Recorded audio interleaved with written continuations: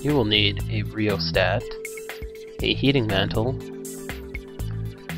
a hot plate with magnetic stir bar, a lab jack, a retort stand, 2 clamps, a distillation column, a distillation flask with glass stopper, a pasture pipette with bulb as well as your sample, silicone grease, and 2 rubber hoses.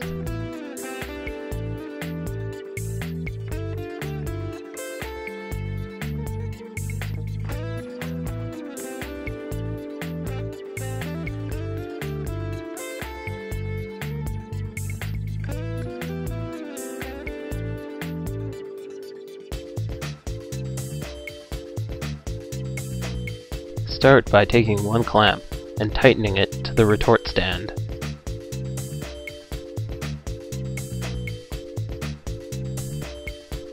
Next, take your distillation flask and tighten it on the clamp. You can now start to add your solution to the distillation flask. Ensure to fill it only halfway. Take your magnetic stir bar and add it to the distillation flask. You can now start by adding the second clamp onto the retort stand. Make sure to tighten it in place over top the distillation flask. Using your pinky, obtain some silicone grease. You need to grease up thoroughly the end of the distillation column. This is to prevent fusion of the glass pieces when heated up. Take your distillation column and place it into the clamp. Make sure to slide the distillation column into the distillation flask.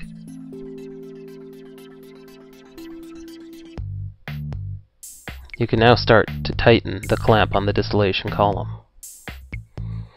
Next, place the hot plate onto the lab jack. Now you can place the heating mantle on top of the lab jack just underneath the distillation flask. Raise the jack so it is not directly touching the distillation flask. Take one of your rubber hoses and place one end onto the distillation column very gently. Take the other end and place it into the tap. This will be your water in. With the other rubber hose, place one end gently into the top of the distillation column. Place the other end into the drain. This will be your water out.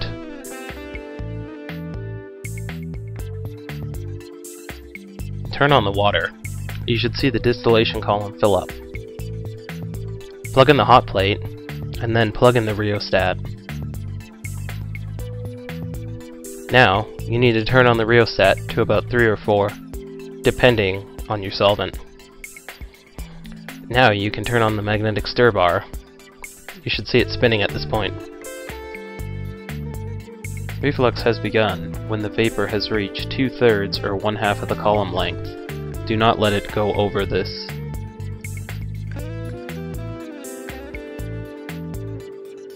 After sufficient time of refluxing, turn off the magnetic stir bar and lower the jack. Unplug the heating mantle and unplug the hot plate. You can now remove the heating mantle and the hot plate from the lab jack. Turn off the water and remove the distillation flask by unscrewing the clamp. Using your magnetic stir bar retriever, retrieve the magnetic stir bar. Place this on the lab bench next to you. Using a glass stopper, plug the distillation flask and place this into a beaker so it does not tumble. Start by unplugging the rubber hose from the tap so you can drain the distillation column. Once fully drained, gently remove the rubber hose from the distillation column. Now remove the other rubber hose from the top of the distillation column, just as gently.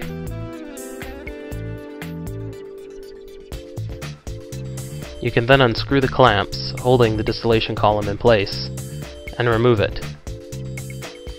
Place this gently on the lab bench. Now, remove both clamps from the retort stand.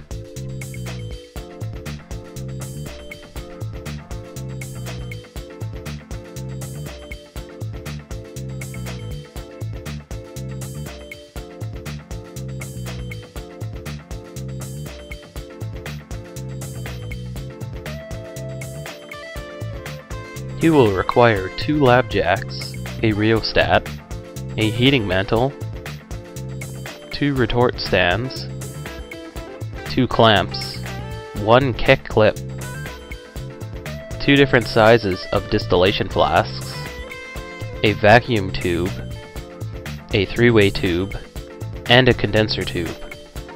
You will also need a thermometer adapter tube, a thermometer, your solution, and a waste beaker, as well as boiling chips, and a glass pasture pipette with bulb, silicone grease, and 2 rubber hoses.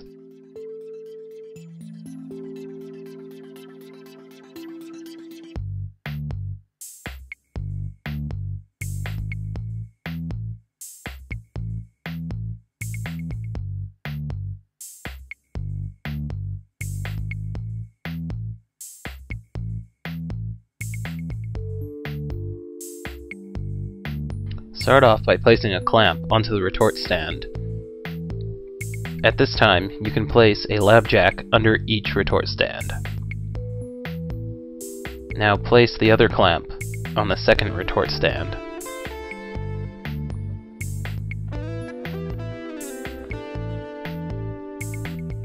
Make sure they're tightened.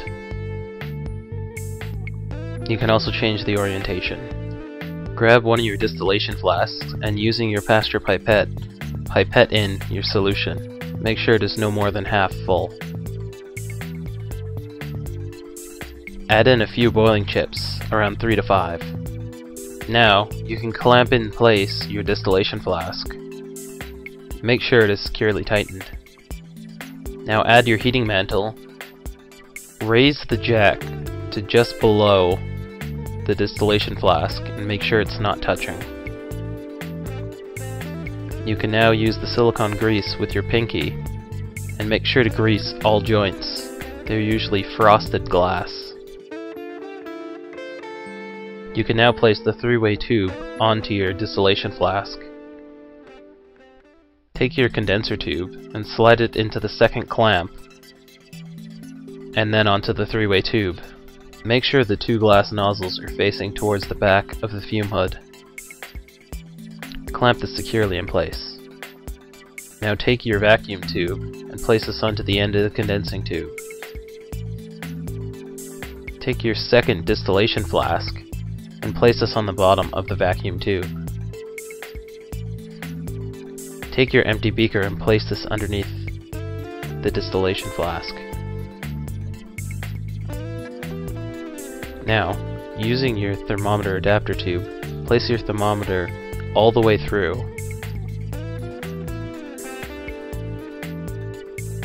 Now, place this into the 3-way tube to the point where the thermometer is just touching the vapor that would come out of the distillation flask.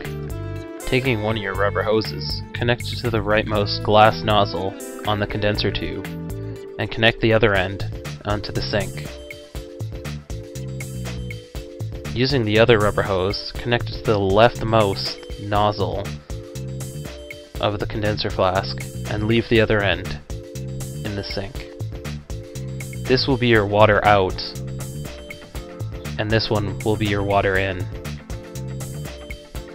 Using a kick clip, connect the joint between the condenser tube and the vacuum tube. Turn the water on. If you're in a lab that uses monkey bars, you do not need retort stands and can attach the clamps directly to the monkey bars themselves, as shown here.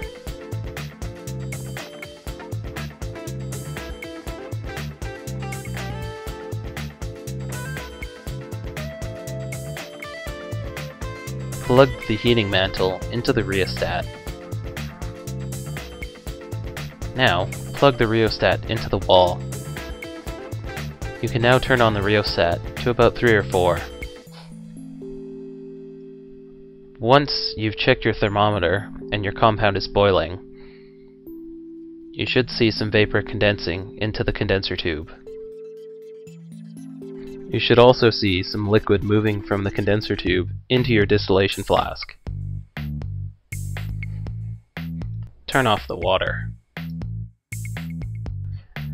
Once you have collected a sufficient amount of liquid in your distillation flask and the temperature has decreased low enough that it will not scald your hands, remove the second distillation flask from the vacuum tubing. This is known as your distillate. Place a glass stopper on it and place this into a flask so it will not roll around. You can also use a cork ring. Remove the keck clip from the condenser tube and vacuum tube and remove the vacuum tube. You can now remove one of the rubber hoses and disconnect the second from the tap. You can now disconnect the second rubber hose from the condenser tube. Unscrew the clamp to release the condenser tube. Now remove the condenser tube and place it on the lab bench beside you, very carefully. Remove the thermometer adapter tube and separate the thermometer and tube. Remove the three-way tube next. Lower the lab jack. Unscrew the clamp holding in the distillation flask. This is known as your distilland. Place a glass stopper on it and place it into a flask so it does not roll about. Disconnect the heating mantle from the rheostat. Now remove the heating mantle from the lab jack. You can now remove the clamps from the retort stands. Make sure to remove the grease from the connector portions of each of the glassware items and rinse them out with distilled water. You must do this thoroughly to each item